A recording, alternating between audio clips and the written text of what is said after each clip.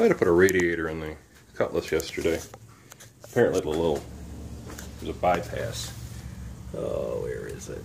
Let's see if you can see it. The solder broke free and out it came. This radiator's 13 years old. It was an old Vista Pro copper core. Hey, 13 years. Got some life out of it. So I got a new plastic tank aluminum jobby. It's actually made pretty well. But I want to make a little snippet here. A lot of people are unsure where to hook up their steam line. Here's the steam line here, this 1/4-inch hose. Let me see how it goes to a little bypass here, this metal bypass. And on the new radiators, I don't know if they universalized the stuff, but if you look,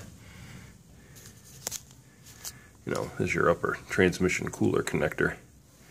Give you a boss right here with a 1/8 inch and, you know, national pipe thread fitting. You can just put a little nipple in there and nice little bypass. You're not tapping into the water pump like I've seen some people do. You're just simply hooking it up. You know, I figured I'd share this with people. If anyone's shopping for a radiator, this style of radiator, I got it for a pretty good price. You don't need no fancy 3-core aluminum radiator. These motors, all you need is a good cooling fan and, you know, quality coolant. And a good thermostat, of course. I'm running that Lincoln Mark 8 fan. And it's 2 speeds, and I rarely use high. It's always, most of the time I use low speed, unless I'm sitting in traffic and it's hot as hell outside. But, yeah, I figured I'd show you that.